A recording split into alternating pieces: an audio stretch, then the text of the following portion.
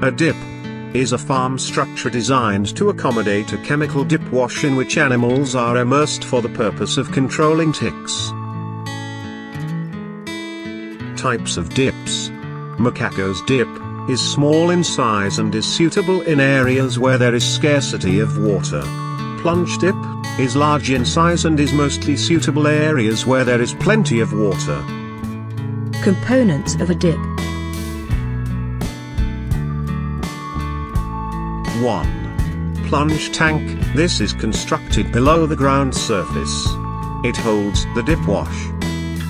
2. Collecting yard. Assembly yard is also called the waiting area. It is used for holding animals before dipping. It should allow for about 2 meters space per cattle. There should be a water trough for animals to drink before dipping. The floor should be built of waste quarry stones to help remove mud from animal hooves. 3. Foot bath. Its purpose is to wash hooves of animals so that they are free of mud. It contains copper sulfate solution to control foot rot disease. The number of foot baths depend on the soil type.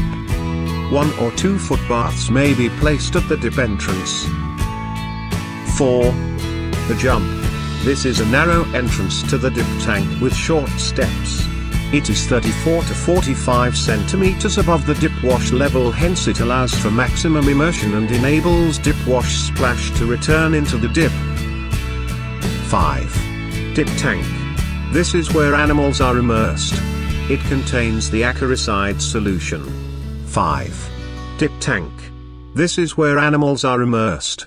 It contains the acaricide solution. 6. Draining race. It holds livestock after dipping to let a dip wash drain back to the plunge tank. It helps in recovery of the excess dip wash back to the dipping tank. This is possible since it has a sloping floor towards the dipping tank.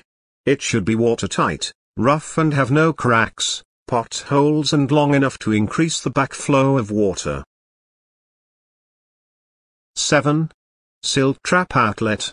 Mud and dung in the dip wash are trapped here as it flows back to the tank from the draining race. This helps to reduce siltation of the dipping tank. 8. Roof. It is made using corrugated iron sheets to reduce evaporation and dilution of the dip by direct sun and rain water, respectively. It is also referred to as dipping tank shelter. It may be used to trap rainwater for use in the dip. 9. Soaking pit.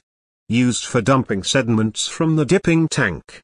This ensures no pollution of the environment. 10. Ramp or staircase. It enables animals to climb out of the dip.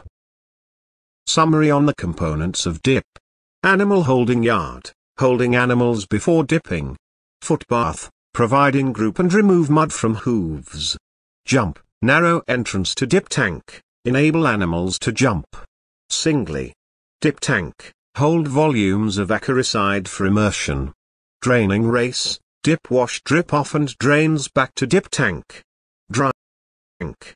Drying yard, hold animals before release to pasture, prevent siltation of dip tank. Silt trap outlet, trap mud and dung, prevent siltation of dip tank. Dip tank shelter, above dip tank to lower evaporation, avoid dilution by rainwater. Water tank, store water from roof for dipping purposes. Waste pit, soaking pit, dumping site for sediments.